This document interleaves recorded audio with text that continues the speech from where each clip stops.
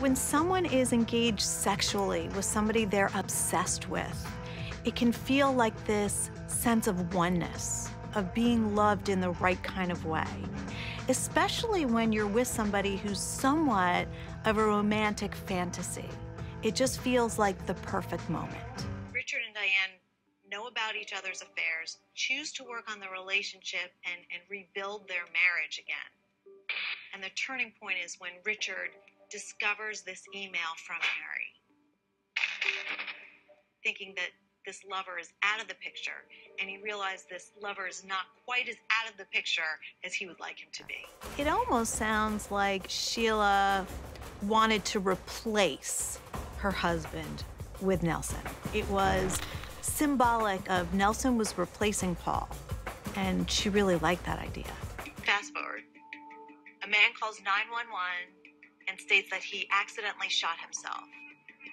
40 seconds into the phone call, a second shot goes off, and he's bleeding profusely.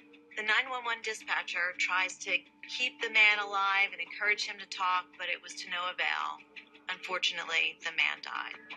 But the case blows up when an autopsy reveals that this man was in fact shot 2 times in the back. Sexual satisfaction is a bit like the glue in a relationship. And when the sex goes, it usually means something is going on. There is a disconnect. It's hard to imagine how a husband would put up with what Sheila was putting him through. Telling him to move out all of his clothes like he doesn't exist in the apartment.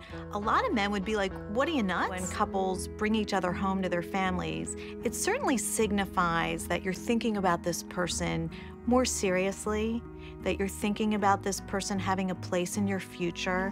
She wasn't really thinking, wow, what does Nelson want? Does Nelson like me as a girlfriend? Does he see me as somebody significant in his life? What he wanted and what he thought of her almost was irrelevant. And the more information she finds out, the more information she needs to get.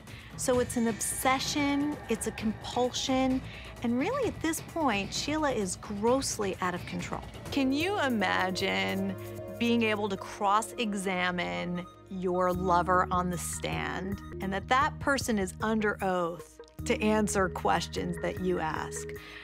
That's a control freak's dream. She had Nelson right where she wanted him.